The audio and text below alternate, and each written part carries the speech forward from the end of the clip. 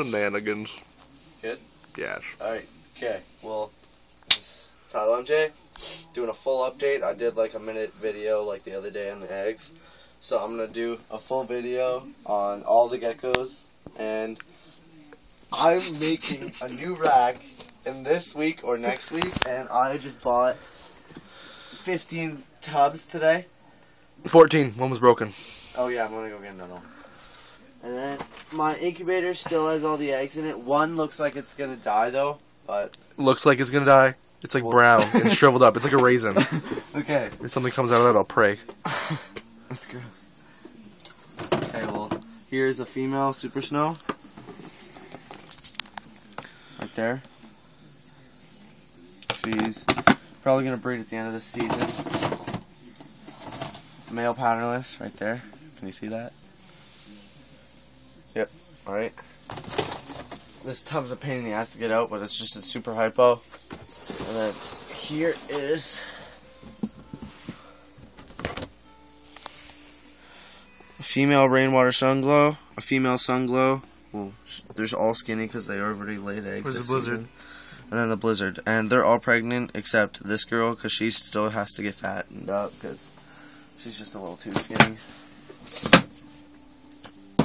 And here is male sunglow. And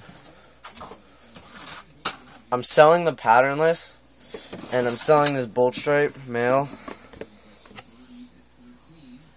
You can see.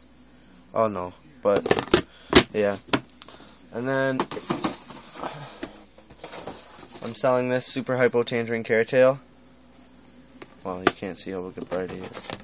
There he is. Bam. His tail's nice. And then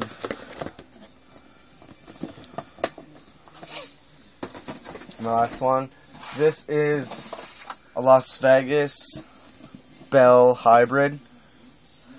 But yeah, I'm probably gonna breed him. He's really nice. So yeah.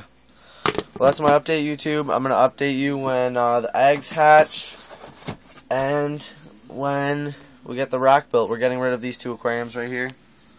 Probably going to this guy's house that's behind the camera. Guy. What's for YouTube? This guy. Cichlid guy. I didn't put a video on like a year. Yeah. It's been a long time. And then that's where the rack's going to go. It's going to be 5 shells of 3 6-quart racks. So yeah, YouTube, just watch out for those videos and see you later.